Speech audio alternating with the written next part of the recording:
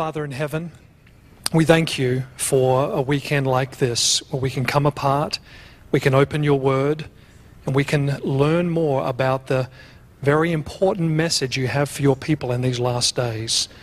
Thank you for Jesus Christ, the Lord our righteousness. May he be lifted up in the presentations, and he will be lifted up in the presentations shared this weekend. May we be drawn to him, and may our experience in following him be different, be changed, be better after this weekend in this series, after this series of meetings. Father, we pray for Pastor Mike Lambert as he shares and begins this series. And we pray that your blessing and your spirit would rest upon him. Speak to our hearts and our minds, and we pray this in Jesus' name. Amen. Thank you, Pastor Mike. Thank you so much. It's good to be with you, and would like to send greetings to each one of you from your brothers and sisters in Christ from the State Line Church in the middle of the Walla Walla Valley. And to begin this evening, we want to be sure that you all have your Bibles ready. And as you're getting them ready, let me say this to begin our weekend together on righteousness by faith. The Bible is the fully inspired Word of God. Amen. It is the infallible revelation of His will, the authoritative revealer of doctrine, and the Bible is the trustworthy record of God's acts in history. Amen. So what do you say? Amen. Let us prayerfully and humbly read and study the Bible more, for in it we will find hope for every crisis. Amen. But more importantly, we will find our Lord and Savior, Jesus Christ, who died to redeem us from our sin. Will you pray with me? Father, we now take time to open the sacred scriptures, and we ask that as we open your word, you would open our minds and teach us simple Bible truth. In the worthy and precious name of Jesus, we ask it. Amen.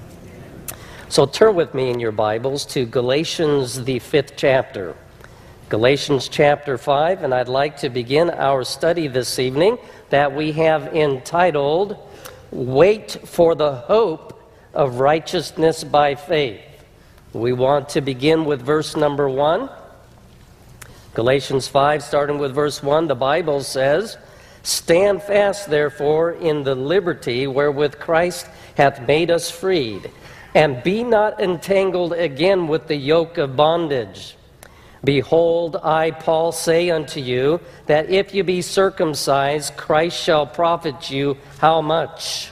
Nothing. For I testify again to every man that is circumcised, that he is a debtor to the whole law. Christ is become of no effect unto you. Whosoever of you are justified by law, you are fallen from grace. For we, through the Spirit, wait for something. What do we wait for? The hope of righteousness by faith.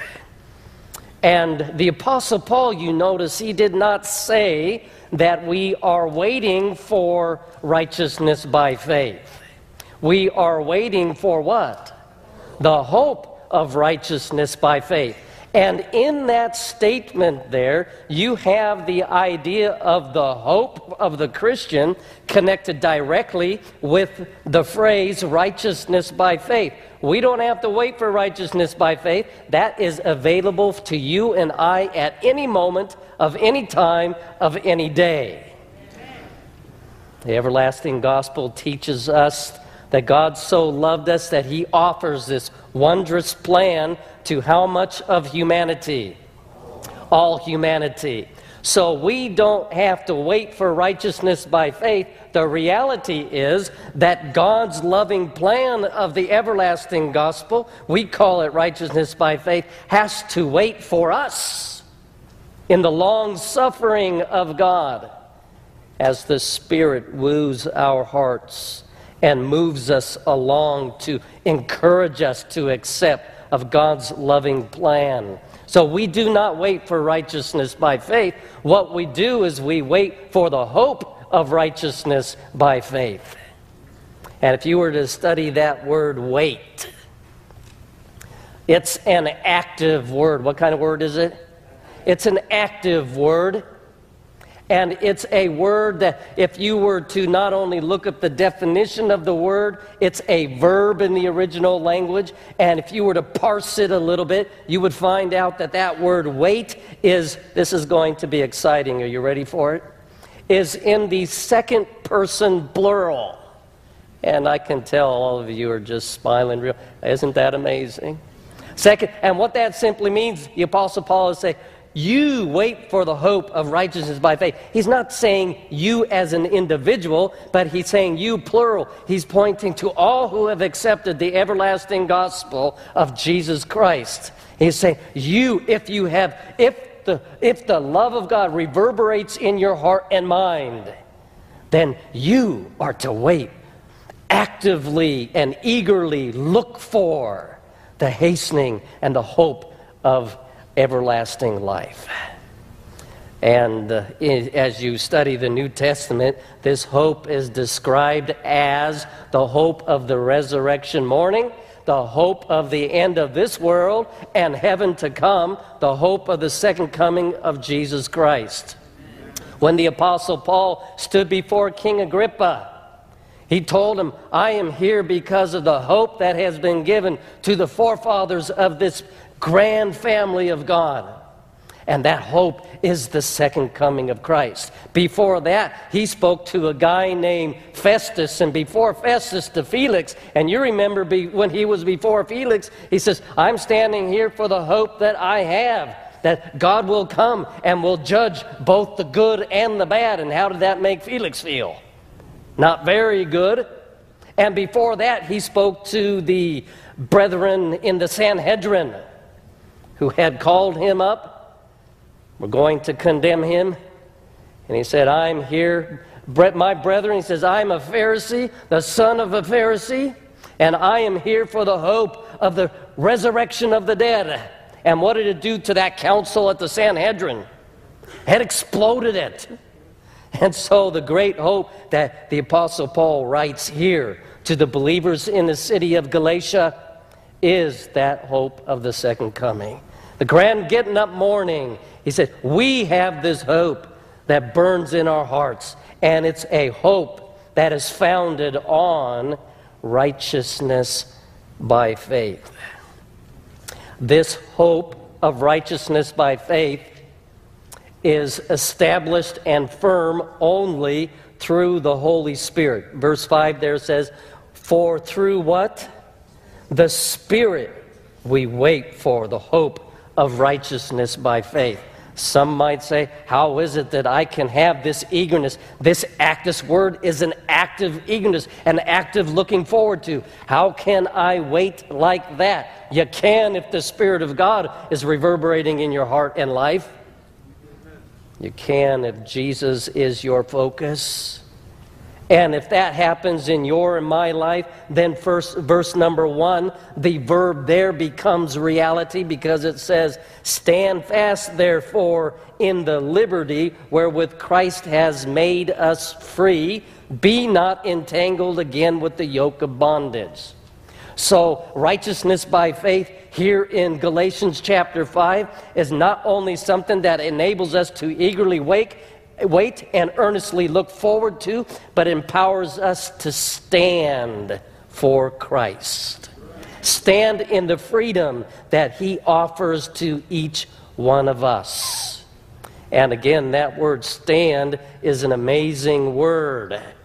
It again is first person plural. And it's a meaning for everybody. And both these words, both these active verbs of stand and wait, there's a thing in the Greek language that's called moods. We don't have that in the English language. And sometimes there's the imperative mood, which is a command. This one here, both stand and wait, it's not in the imperative mood, but it's in something called the indicative mood, which just simply means that this is action taking place based on something that is real and actual, based on the evidence and facts at hand. And so, if Christ is reigning in our hearts, then the reality is, the real thing is that we will be able to actively and eagerly wait and look for the second coming. And we will be able to stand up for Him in the challenges in the world that we have. And along with this, can you think of any other places where you see things standing up or standing fast when God steps into the picture? Turn in your Bibles with me to Psalm chapter 33. You're going to hold a marker or your finger there in Galatians still, but we want to go now to Psalm the 33rd chapter.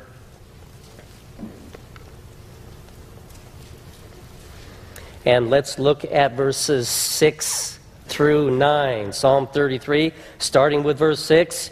By the word of the Lord were the heavens made. How were the heavens made?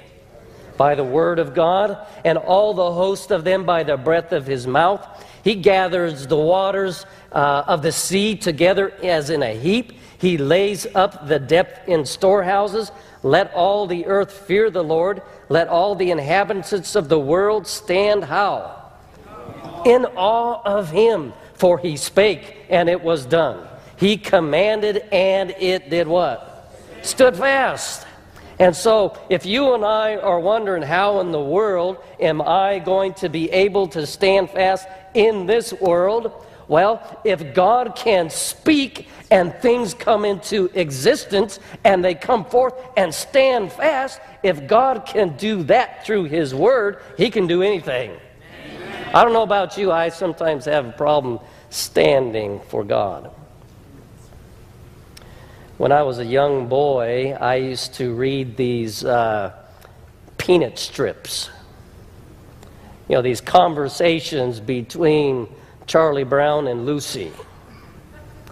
And one peanut strip, this is a long time ago, but one peanut strip had Charlie Brown and Lucy were discussing theology. And Lucy says to Charlie Brown, on the great cruise ship life, some take their deck chairs to the bow to look ahead and see where they're going. Charlie Brown, some take their deck chairs to the stern to look behind to see where they have been. Charlie Brown, where do you place your deck chair?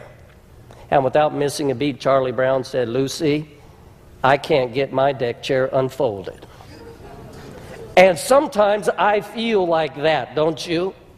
And so we asked ourselves the question, Lord, how is it that I can wait and eagerly look forward to what you have prepared for me? How can I stand in days like these? How can I stand not only in days like these, but just to live responsible in my own house and at the school or the university or at church? How is that possible? And God steps forward, I love you with an everlasting love. And I will fill, if you accept my loving plan, I will fill you with my Spirit, and you'll stand. It's indicative. It's something that is a fact, a reality, based on the evidence of just simply what God will do. I can remember the first time when I considered God's Word. Here we see the picture that He simply commanded, and it did stand fast. I can remember when I first started reading this book that we call the Bible. I was 10 years old, and it was the summer of 1971. And I got up early in the morning because I wanted to read my uncle's Bible. I was staying with my uncle. He was my caregiver.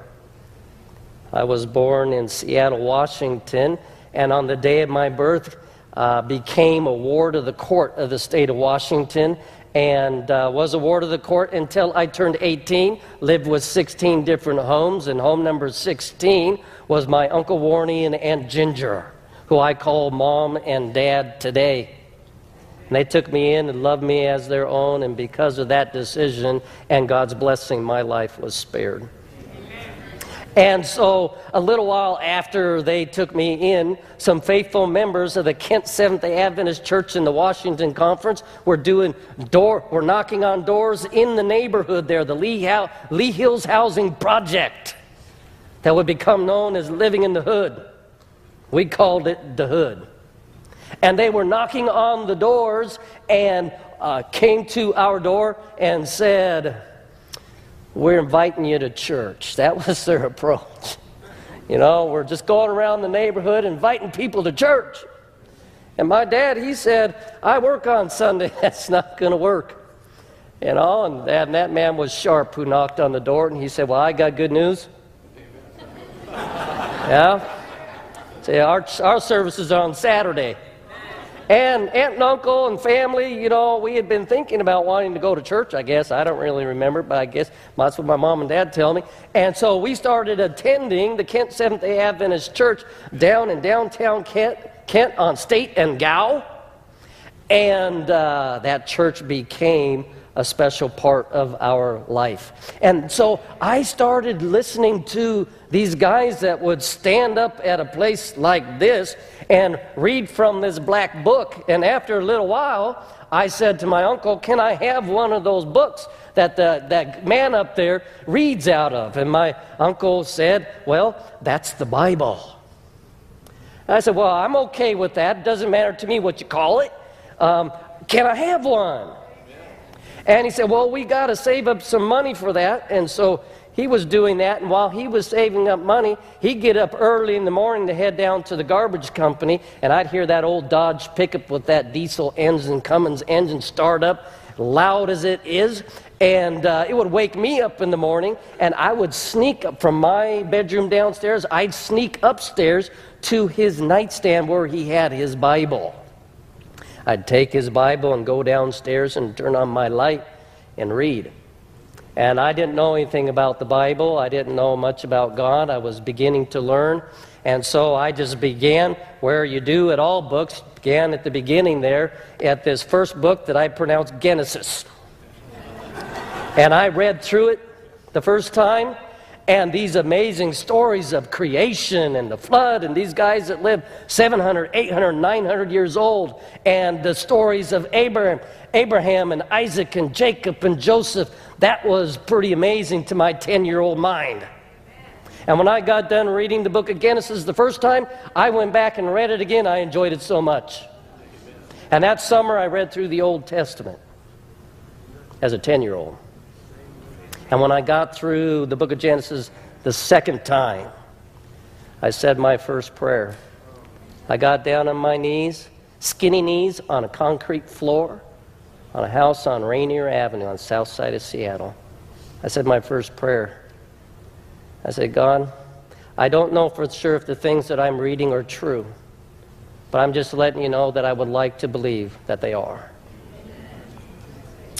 And a presence came into that little boy's room. And at first it scared me, because I looked around and there was no one there, but there was someone there. And I felt a hug, and I felt a peace in my 10-year-old mind and heart that I had never felt before. And I got up off my knees and sat down on my bed and opened up God's Word and continued to read, knowing that what I had just read was true. And so in this Word, we understand that it has power. And it tells us of this grand story of how God sent His only begotten Son to show us the love of the Father and to redeem us from how much sin? All sin, the Bible says. That is the power of the everlasting gospel, and that's what the book of Galatians, by the way, is all about. There are some folk who look at the book of Galatians and they say, well, I wonder what the book of Galatians, I wonder what churches he's writing to. And you can read stuff on Galatians that's this thick, talking about, well, is he writing to the churches in the south part of Asia Minor or the north part of Asia Minor? And when I read the book of Galatians, it's written to all the churches that are in Galatia. And so it's a message not for the south side or the north side, it's a message for everyone. And then some folk come along and say, well, what law is the subject of the book of Galatians? And throughout Christendom, debates and papers and books have been written as to what law is the subject of the book of Galatians. In the Great Advent movement, there was some discussion on that too. But one of our early Advent pioneers wrote a statement on July 25, 1899. Letters had come into the Adventist Review and Sabbath Herald saying, what law is talked about is the point in the book of Galatians? And the answer was simply, no law. That's not what it's about. It's about the everlasting gospel. In the book of Galatians, the subject is solely salvation by grace, not by law. By faith, not by works. By spirit, not by flesh. By Christ, not by self. The everlasting gospel is the heartbeat of this book. Now, I'm going to show you this, so turn to Galatians chapter 1. Galatians chapter 1 and verse 6. I marvel that you are so soon removed from him that called you into the grace of Christ to what? Another gospel, which is not another. But there be some that trouble you and would pervert the gospel of Christ. Verse 8, but though we or an angel from heaven preach any other gospel unto you than that which we have preached unto you, let him be what? Accursed. Verse 9, as we said before, so say I now again, if any man preach any other what? Gospel unto you, other than that which ye have received, let him be accursed. Notice verse 11, but I certify you, brethren, that the gospel which was preached of me is not after man. So as you read through the introduction of this letter that the Apostle Paul wrote to the believers in all of Galatia, you see very clearly, is it talking about debates of which church he is writing to? No. Is it talking about debates of law? No. What's it talking about? The gospel. A true gospel as opposed to a false gospel. Notice chapter 2, verse 2. The Bible says, and I went up by revelation and communicated unto them that what? That gospel. Notice verse 5 of chapter 2.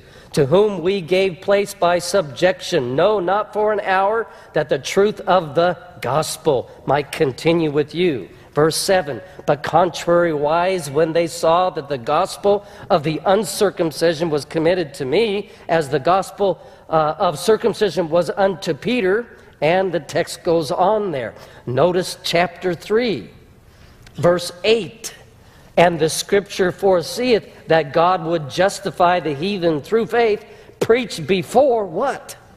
The gospel unto Abraham, saying, in thee shall all the nations of the earth be blessed. You go over to chapter 4 and verse 13. It says, you know how through infirmity of the flesh I preached the gospel unto you first. And then you head on over to chapter 6. As you read the conclusion, the word gospel is not mentioned, but notice chapter 6, verses 13 and 14. For neither they themselves who are circumcised keep the law, but desire to have you circumcised, that they may glory in your flesh. Rather twisted, wasn't it? But God forbid that I should glory save in what? The cross of our Lord Jesus Christ, by whom the world is crucified unto me, and I unto the world. And so, from the beginning of this letter to the end of this letter, the theme of the everlasting gospel is thread all the way through.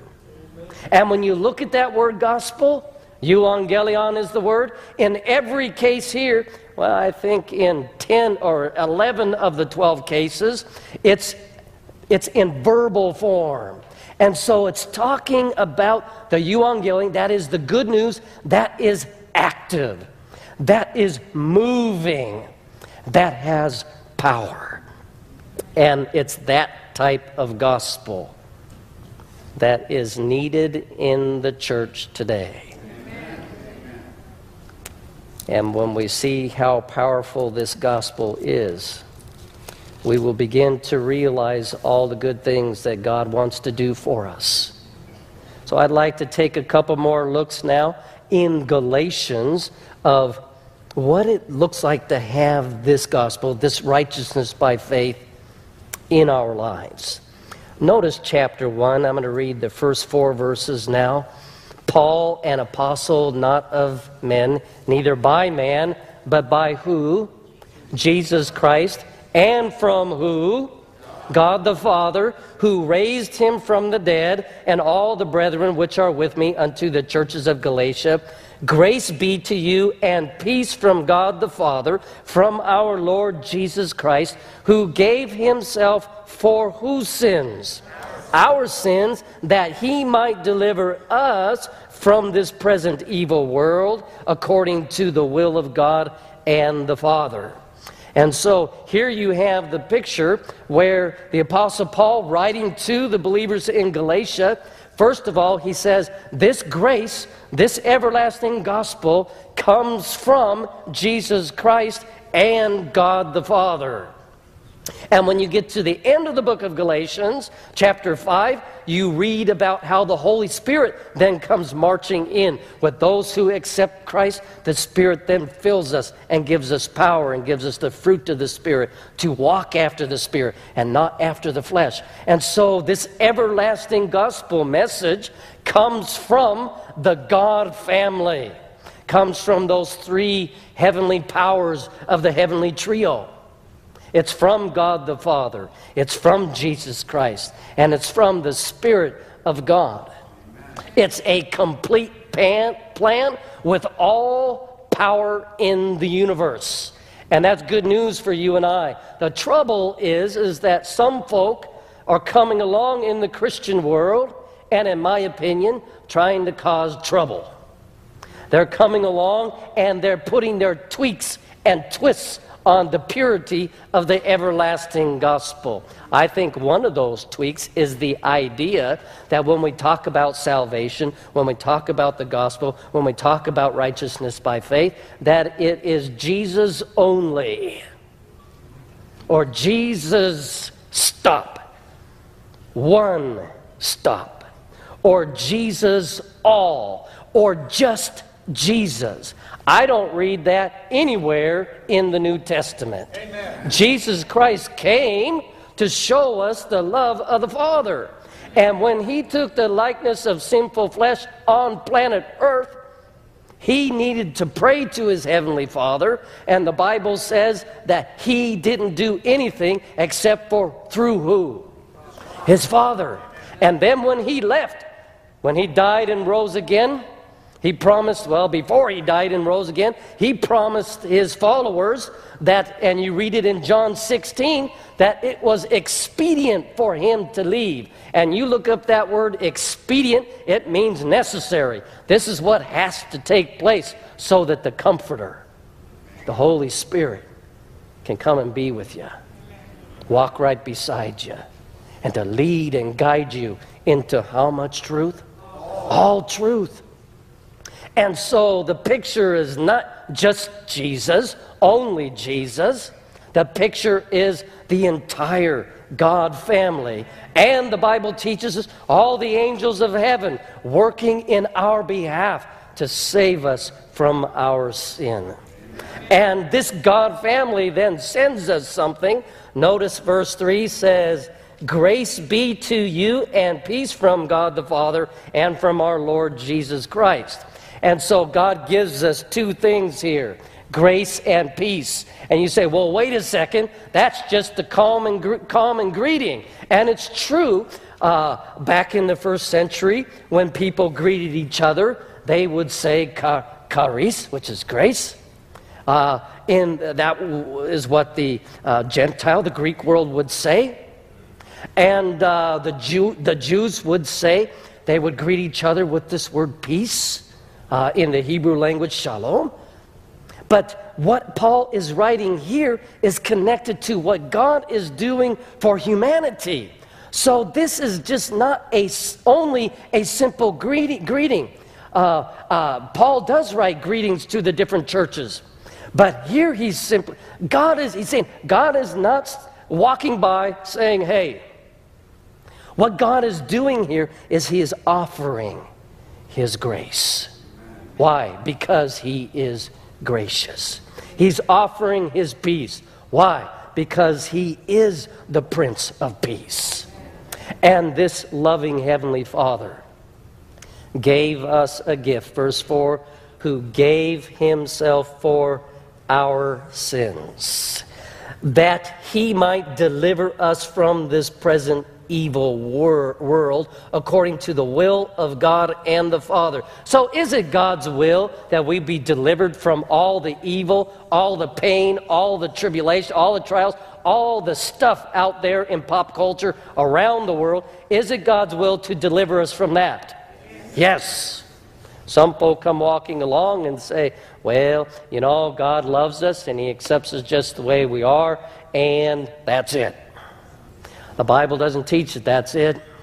The Bible teaches that He gave His Son to redeem us from sin and from this evil world. But you know what? We have to be careful with that thought, because here it's not really talking about the evil that is out there. That's not the main emphasis here. Because this phrase, who gave Himself for our sins. So whose sin is it again? It's my sin. And it's your sin. This phrase, He gave Himself for our sin, is in the Greek structure directly connected to this phrase of it's being God's will to deliver us from evil in the world. So it's not specifically talking about the evil out there. It's talking about the evil in where? Here. And so as the Apostle Paul describes it, he lets us know up front that our Heavenly Father gave His Son, gave His life for our sins. And not only gave His life for our sins, but now is able to deliver us from that sin and the evil that's embedded in our own hearts. And that's power.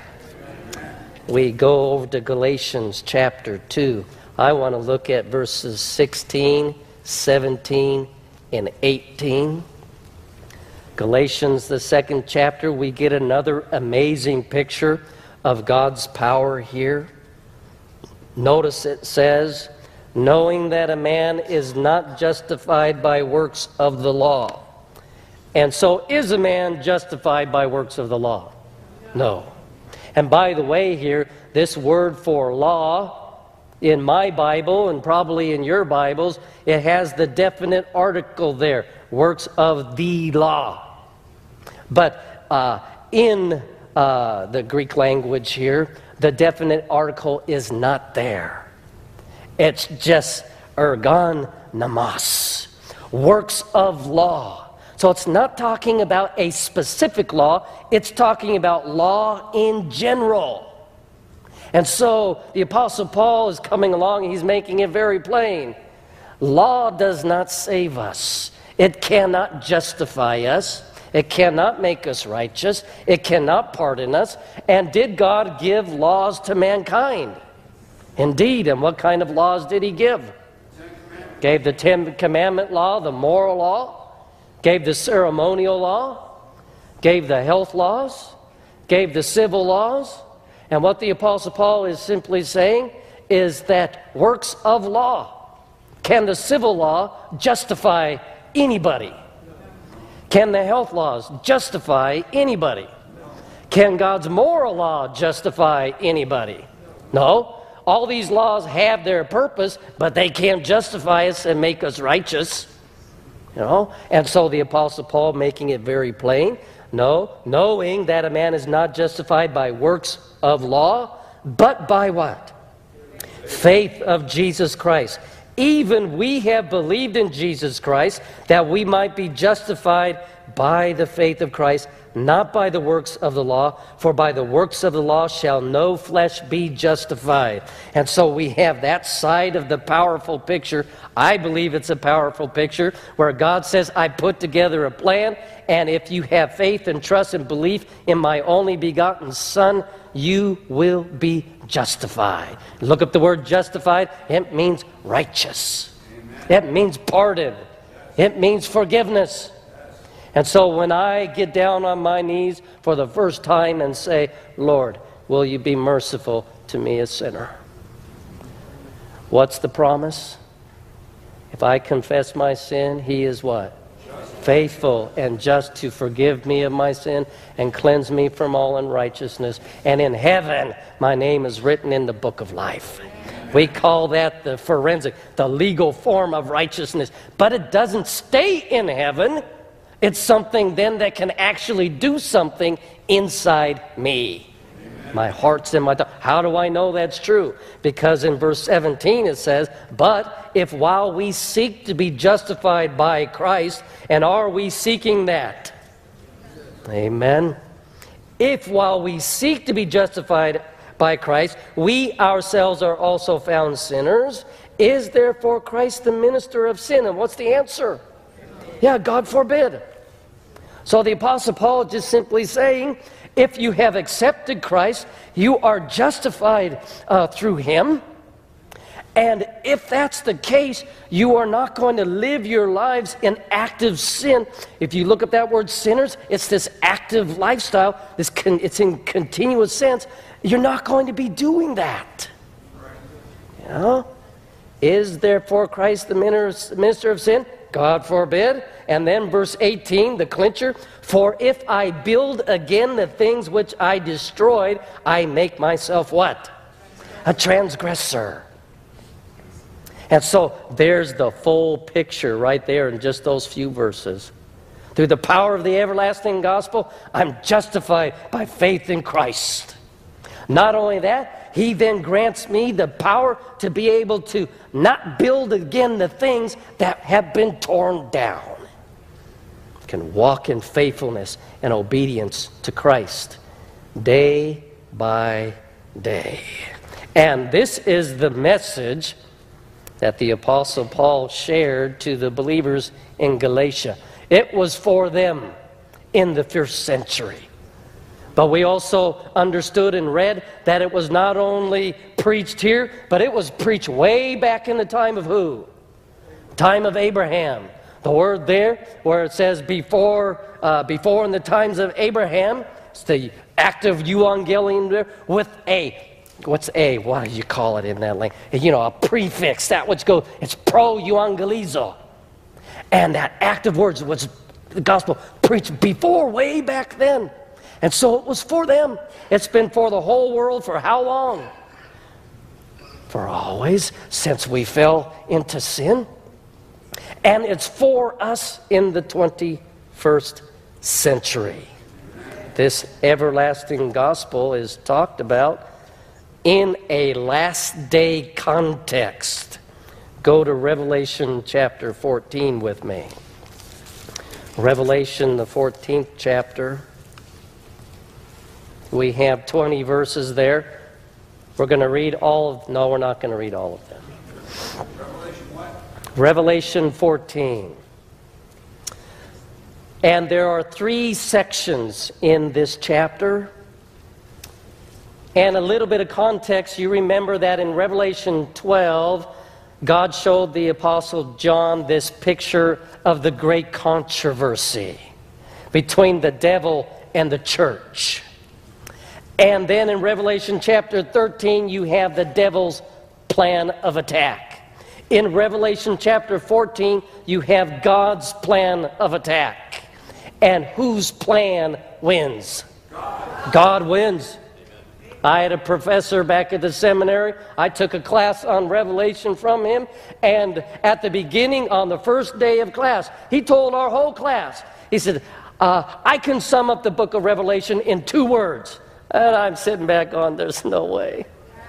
You know, Take a look at all that's in the, take a look at the 7 churches, the 7 seals, the 7 trumpets, the 7 last plagues. You take a look at that whole picture. You can't sum that up in 2 words.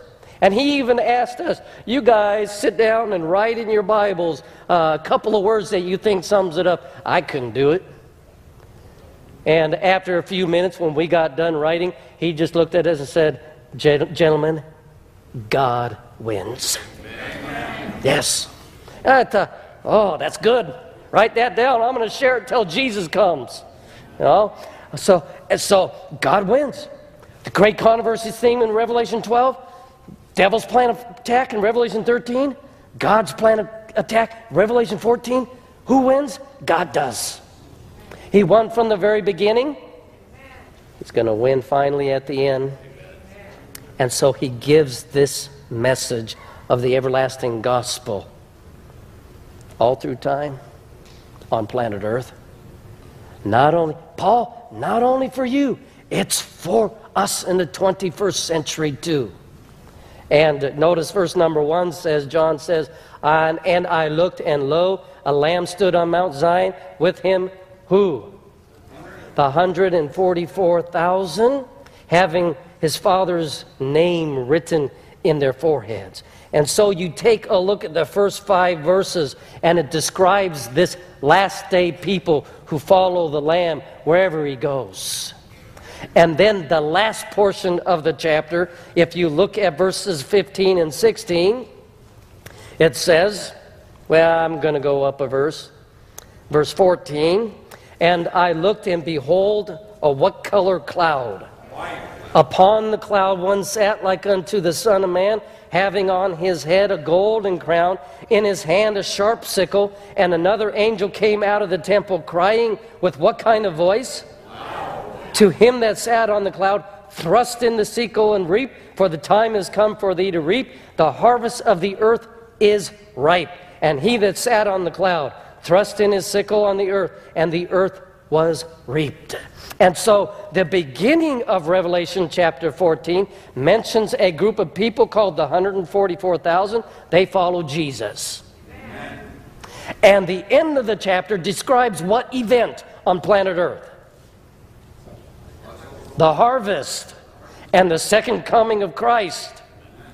And then in between the description of this last day people, just before the harvest of planet Earth, in between there is a message connected to the people just before the harvest.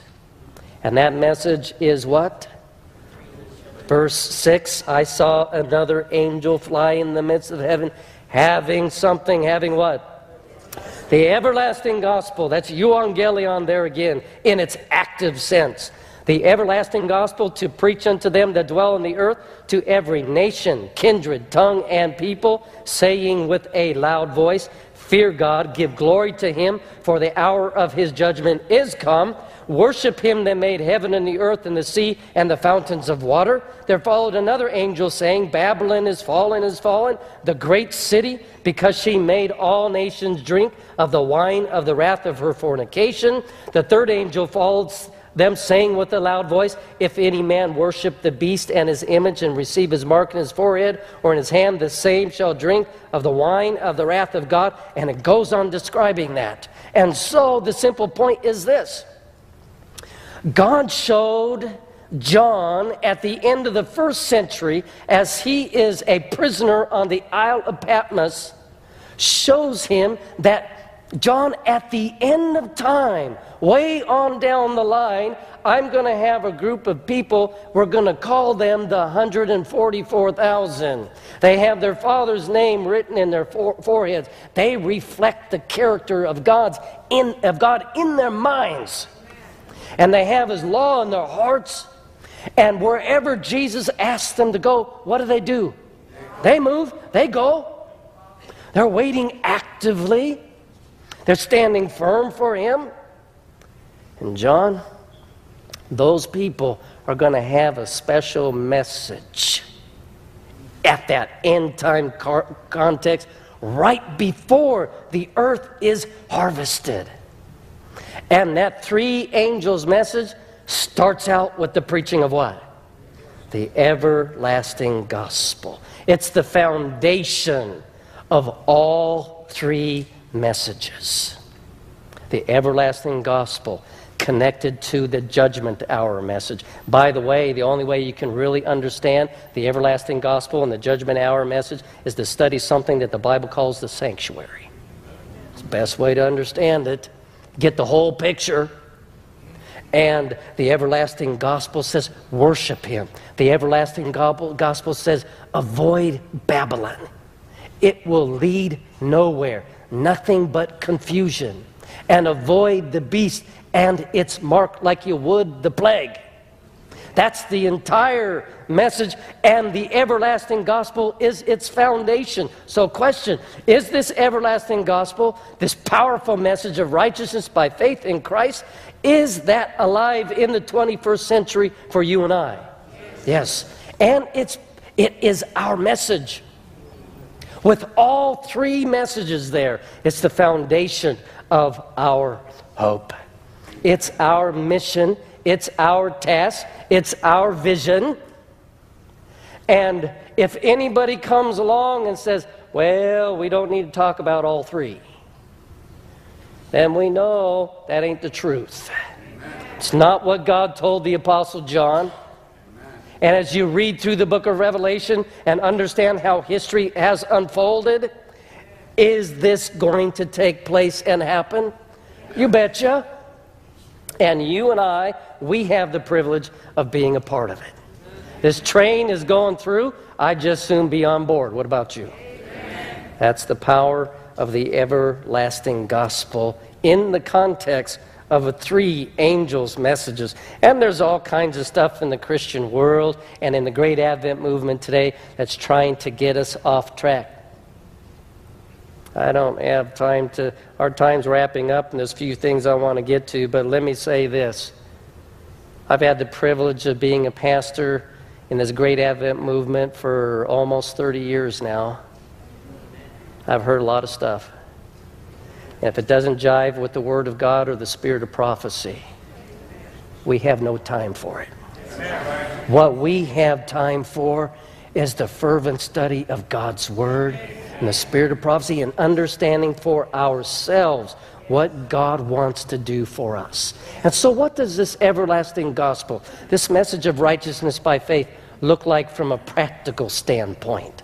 Let's go back to the book of Galatians. In the book of Galatians, the first 4 chapters describe what you and I might call the theology of the everlasting gospel, the theology of justification by faith or righteousness by faith. First 4 chapters discuss this theology so that we can have a true and pure intellectual understanding in our minds on what it's all about. And then chapters 5 and 6 describe and give some pictures of what righteousness by faith looks like from a practical standpoint in the life. And we need to understand that I cannot make this message practically until I understand it intellectually. So we need both. Amen? Because one of the things coming down the pike, it's been coming down the pike for a while, is we don't necessarily need to focus so much on doctrine. We just need to focus on Jesus. And there's a de-emphasis on God's Word and the doctrines of Scripture. And we just focus on one thing, dealing with maybe experience. And we need to have an experience, but we can't have an experience until we understand what we can. And so in chapters 5 and 6, what does it look like practically to have this everlasting gospel reverberating in my heart and in yours? What does it look like? Well, we already read 2 things. Chapter 5, verse 1, stand fast. So how many of you by the grace of God want to say tonight, I want to stand fast? Amen. Amen. Not only that, in verse 5, for we through the Spirit of God wait for the hope of righteousness by faith. I had that hope, the second coming, righteous by faith, connected, and with the Spirit helps us to actively wait, to eagerly look for. What does it mean to have the everlasting gospel in my life? Righteous by faith. It means to eagerly look for that great hope. And I can't if righteousness by faith is not a reality in my life. What else does it look like? Are you ready to get practical here? Amen. Let's continue down the text. Chapter 5, verse 13. For brethren, he's talking to the church folk. You've been called unto liberty, only use not liberty for an occasion to the flesh, but by love do what? Serve one another. For all the law is fulfilled in one word, even this, thou shalt love thy neighbor as thyself. But if ye bite and devour one another, take heed that ye be not consumed of one another. So one of the things it looks like is that the church will treat each other. The members of the church will treat each other with love and respect. How many times in church history have members fought with each other, yelled at each other, looked at each other the wrong way, or maybe something happened and it kind of sets you off because we're living on the edge? That's not the Spirit-filled life. You know, what does it look like practically? It looks like the golden rule, that I'm going to love one another, love my brother or my sister in Christ, and I'm going to treat them as I would want them to treat me. Go on through the text. What does it look like? It means to walk in the Spirit. And when we walk in the Spirit, we will not fulfill the lust of the flesh. And some folks say, well, we really don't know what that means. Yes, we do. Because the lusts of the flesh are listed there in verses 17, 18, and 19, and 20, and 21. And those that do such thing, are they going to be in the kingdom of heaven? No. Well, we don't know. What do you mean by the fruits of the walking after the life of the Spirit? Well, just read it.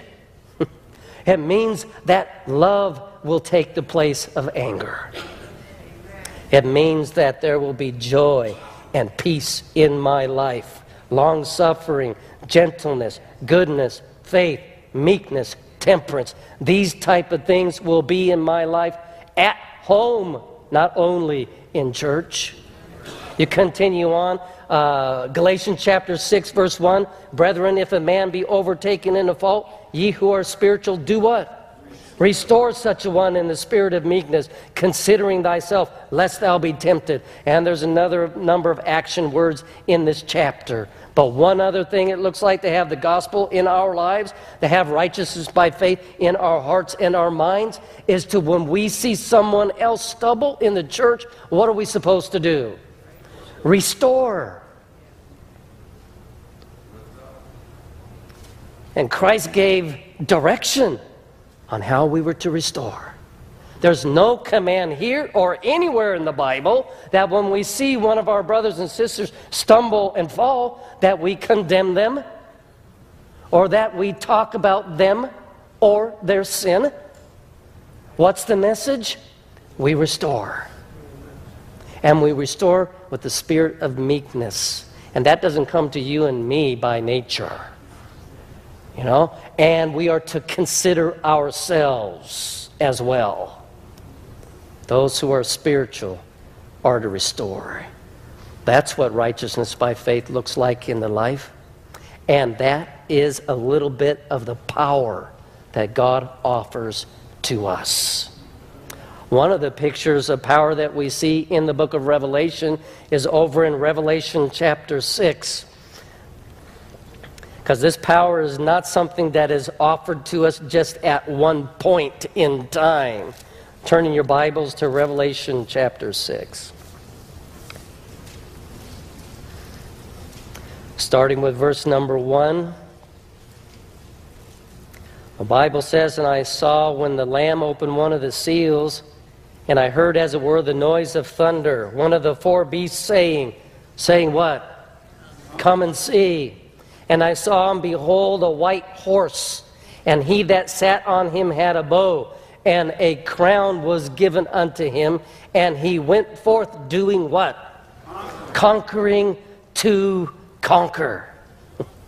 And so, as John writes down this grand vision that he saw from God through Jesus, through the angel, sees this picture of one seal, the first seal being lifted from that scroll. And when he sees that, he sees the rider of the white horse of the book of Revelation going forth with a bow and a crown on his head. That crown is the Stephanos crown, a victory crown. So with the crown and the bow, it symbolizes conquest and victory.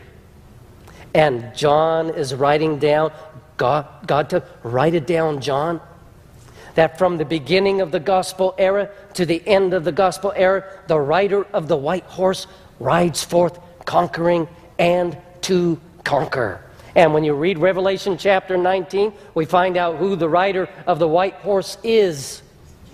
You know, he has the name King of Kings and Lord of Lords. None other than our Lord and Savior Jesus Christ, riding forth. Have you ever wondered why I've wondered this, why didn't it just say he's riding forth, going out to conquer? But instead it says he's riding forth, going out, conquering and to conquer. I thought that's kind of a strange, awkward phrase. And so I did a little work on that. So we look up this word conquer and the other word conquer, do a little bit of a study of the structure there. And let me share with you, we got a few more minutes here, something that is going to be amazing. Your eyes are going to light up. If you do a study on this, you know what you're going to find out? This is what you're going to find out. This phrase, conquering and to conquer, is a present participle followed by a subjunctive. Yes. And what that simply means is it sends the message of a continuous action. And it's the idea that Christ at the beginning of the gospel era, he goes out to conquer. And he will continue to conquer until there's absolutely nothing left to conquer. Amen. Amen. And it's that type of message that God has given to you and to me. It's the type of message that is worth praying about in our own hearts and in our own minds. It's a message of the power of the everlasting gospel, of righteousness by faith in Christ that justifies me and sanctifies me and one day will glorify me. The power of the gospel shows me in John 3:16 and Romans 5:8 that for God so loved the world, he gave his only begotten Son. And that God commended his love toward me in that while I was yet a sinner, what happened? Christ died for me. It's a power that shows me in the book of Jude, now unto him who is able to keep you from falling and to present you faultless before the presence of his glory. With what kind of joy? With exceeding joy. To the only wise God be glory and majesty, power and dominion. For how long? Forever and ever. And so I have decided, what about you? I've decided to accept God's loving plan in my life, to change the way I think, to change the way I feel, to purify my character. I've decided that the decision has been made. I've stepped over the line, so I'm not going to look back, let up, slow down, or back away. Because my past has been redeemed by the blood of the Lamb, which makes my present make sense and my future secure as I continue to trust in him. And by his grace, I'm willing to say, and I hope you are too, that I am finished and done with low living, sight walking, small planning, smooth knees, colorless dreams, tame visions, mundane talking, cheap giving, and dwarfed goals. And with the Spirit of God dwelling in our hearts, we can stand up and say, I no longer need preeminence, prosperity, position, promotion, plaudits, popularity. I don't have to be first, tops, recognized, praised, regarded, or rewarded, because I now live by faith, lean on his presence, walk with patience, live by prayer, and labor with power. With God at my side, I can say my face is set, my gate is fast, my goal is heaven, my road is narrow, my way is rough, my companions may be few, but thank God Almighty, my guide is reliable. Therefore, my mission and my vision is clear. I cannot be bought or sold. I cannot be compromised, detoured, lured away, turned back, deluded, or delayed. And with the Spirit of God reverberating in our hearts and our minds, we can stand up and say, I will not flinch in the face of sacrifice, hesitate in the presence of the enemy, negotiate at the table of the enemy, ponder in the pool of popularity, or meander in the maze of mediocrity. And with the help of God, I'm not going to give up, let up, or shut up until I have stayed up, prayed up, stored up, paid up, and spoken up for the cause of Christ. I must go till he comes. Amen? Give till I drop, preach till all know, and work till he stops me. And when he comes for his own, he will recognize us. We are part of those who are standing firm and actively waiting for the hope of righteousness by faith. Will you pray with me? Father in heaven, oh Lord, we want to thank you so much for the privilege that we have had to consider your word in this meeting. And we have touched base on just some of the general pictures of this loving and wonderful plan to redeem us from our sins, to show us the love of the Father, and to lead us according to your will.